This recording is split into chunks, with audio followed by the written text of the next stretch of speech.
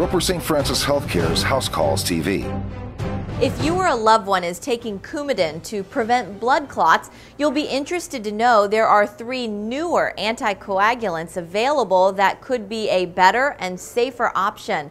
Dr. Brian Lingerfelt explains. An anticoagulant is a medication that reduces the blood's ability to form blood clots. The 3 mainstream new oral anticoagulant drugs include Pradaxa, Eliquis, and Xarelto.